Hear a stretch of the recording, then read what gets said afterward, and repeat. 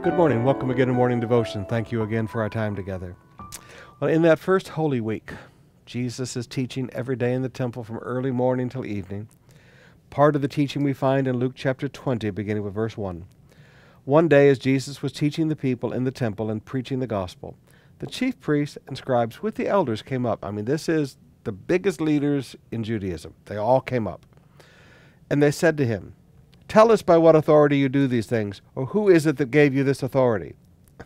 Now, these are the biggest authorities of Judaism in Israel. These are the high priest family, the chief priests. These are the scribes. These are the elders. This is the members of the Sanhedrin court. Maybe even young Paul was there when he was still Saul of Tarsus. He answered them, "I will ask you a question. Now tell me, was it the baptism of John from heaven or from man?" And they discussed it with one another, saying, "If we say from heaven, he will say, 'Why then did you not believe him?' And if we say from man, all the people will stone us to death, for they are convinced that John was a prophet." So they answered that they did not know where it came from. And he said to them, "Neither will I tell you by what authority I do these things." Now there's two things I want you to see here. Number one, truth needs no discussion. When you have to discuss how to answer, when you have to discuss the presentation, how shall we present this? How shall we respond? You're not people of truth. Truth is just there.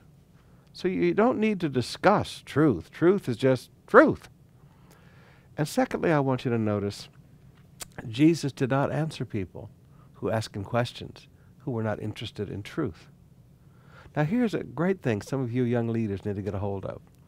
When you spend your life answering people who do not want to listen to truth, when you spend your life trying to answer attitudes of people, I'm sorry, you're never going to get anything done in life. Jesus did not waste his time answering attitudes. He would answer questions of people who wanted to know truth, but he never answered attitudes.